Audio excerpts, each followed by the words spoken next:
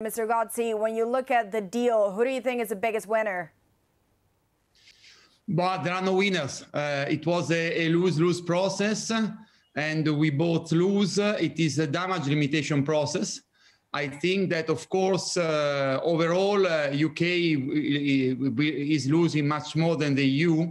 But I repeat, we have limited the damages coming from the decision of UK to leave the EU. Right, and we still have to ratify this deal. When is the European Parliament going to put this to a vote? The European Parliament now must look into the deal. As you know, it's a very long document, I think 1,500 documents all in all. And we will take our time, of course, to look into that.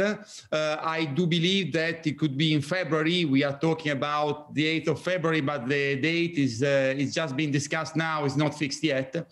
It is clear that, I mean, we will have to look specifically into the deal, which I repeat, it looks like a positive deal within a negative context.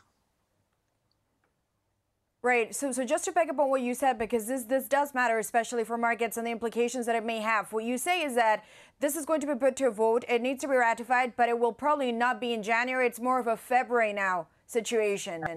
Yes, I repeat, the date is being discussed, but it's more likely, it looks more likely than the Parliament could ratify in the beginning, in the first week, in the first decade, 10 days of February, more than in January. And you know that it is, I understand the interest of the market, but this is a deal which concerns more trading goods and movement of people. You know that the financial services are practically completely excluded from the deal, and I think that this is a major loss for London. Right, and as you mentioned, it's hundreds of pages. Have you been given the document, I wonder, and what areas specifically do you want to focus on? No, I mean, I haven't started to look into the matter. I'm a member of the Internal Market Committee. It is clear that we will look very carefully into everything affect the good functioning of the internal market. It is clear that the issue of state aid and mutual control on state aid given to European or to British firms, it will be a major issue for us, but also the respect and at least a certain convergence on environmental and social standard, which is a condition for us to keep our market open to the British firms, will also be one of the issues that I will look very carefully into before the final vote of the European Parliament, as I believe in February. And Mr. Gozi, when you look at the documents and the deal itself, it's clear that it's no quotas, no tariffs, but the EU does say there is a right to arbitration and potential tariffs in the future. I wonder how solid is this relationship, however, down the line? No, the relation is solid. The relation is solid, and this deal, it has turned Brexit into radical change, but not a dramatic change. In the relationship between EU and UK.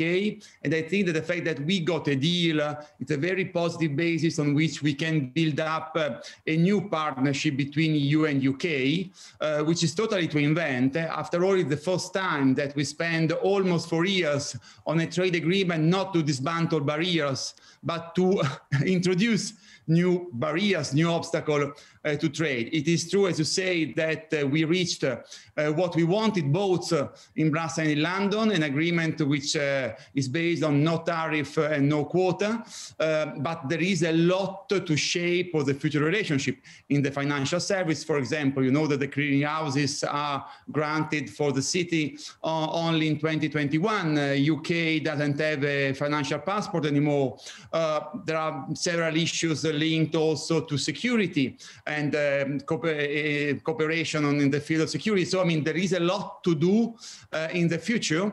I think that Brexit is not gone. I think that it will be a very long process, which will keep us busy both in London and Brussels. But I repeat, the fact that there is a deal allows us to start the new phase on a positive basis.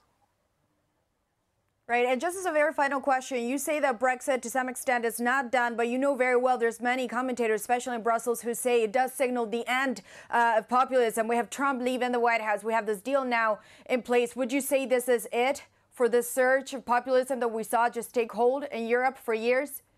I'd like to say it. I'd like to say it. Certainly, I mean, the worst year for us and the best year for nationalism and populism was 2016.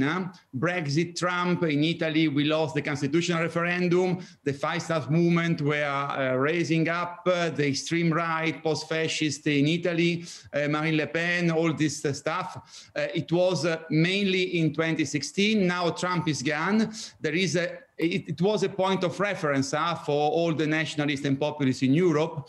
And without having the American president, it's certainly for them more difficult. But I think the fight against nationalism and populism is still on. We have to still pay attention. And I think that the recovery plan and all that Europe is doing as a response to the COVID-19 crisis, the distribution of vaccine, the major resilience and the recovery facility, the plan of 750 billion euro to relaunch the economy in the continent. These are all the right answer to the populists and nationalists, which are weakened, but they are still there. We have to completely defeat them.